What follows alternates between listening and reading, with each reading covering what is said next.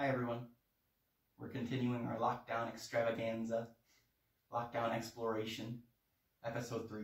We're going to work on our underhooks and our electric underhooks, and then we'll move on. 3E. Huh? 3E. 3E? E is 3. Oh no.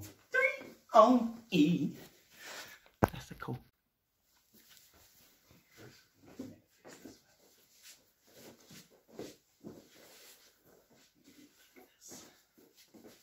Okay, so we're going to start with our lockdown. No, actually we won't. We'll start head and arm on the top. I need to get my lockdown in order to get this underhook back sometimes. Say she's really tight. I can't use jaws of life for any reason. I'm going to pull her into me, search for my lockdown. Once I find it with my left foot, I always have it. Boom. Now I'm going to do a whip down, so I'm taking my right hand. Spin a little bit. Taking my right hand at this moment because she has head control on this side. And I'm going to try to, basically, if I can keep this arm underhooked, I'll sweep her.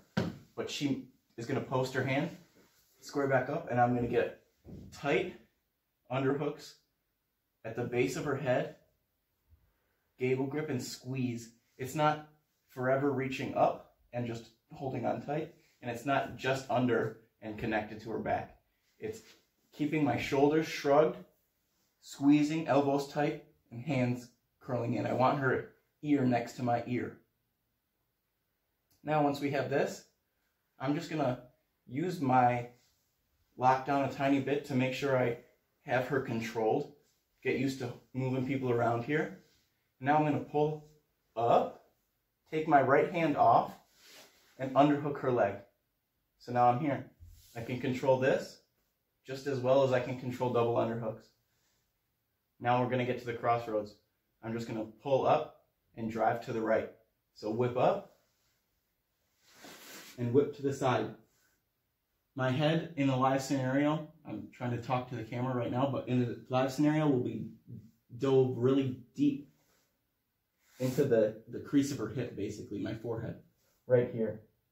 Person on top should always get an overhook or risk getting their back taken, okay? And we're here. This is the crossroads, and we'll work from here.